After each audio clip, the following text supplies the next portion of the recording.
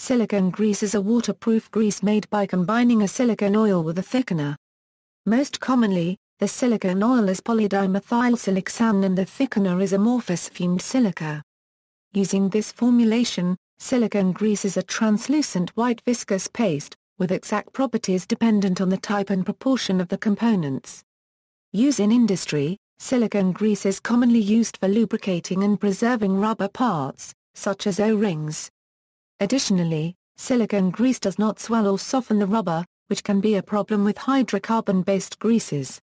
It functions well as a corrosion inhibitor and lubricant for purposes that require a thicker lubricant. Thermal grease often consists of a silicone grease base, along with added thermally conductive fillers. It is used for heat transferabilities, rather than friction reduction. Special versions of silicone grease are also used widely by the plumbing industry in faucets and seals, as well as dental equipment. These special versions are formulated using components not known to be an ingestion hazard.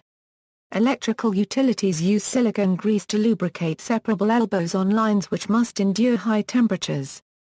Silicone greases generally have an operating temperature range of approximately -40 to 200 degrees Celsius, with some high-temperature versions extending that range slightly.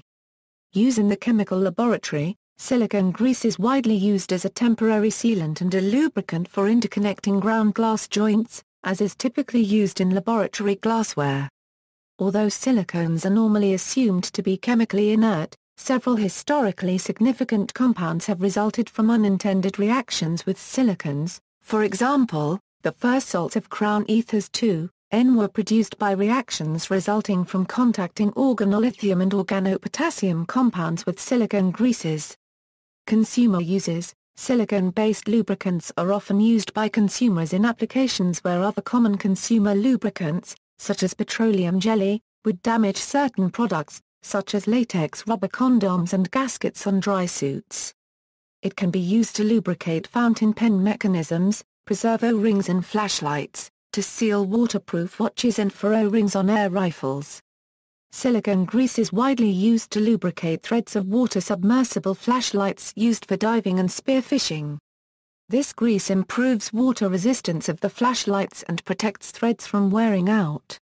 Silicone grease is used with waterproof devices as it has a very thick body and doesn't dissolve in water, most spirits and other liquids. Silicone-based lubricants are also commonly used for remote control hobbies. Various household uses include lubricating door hinges, shower heads, threads on bolts, garden hose threads or any thread or mechanism that can be lubricated.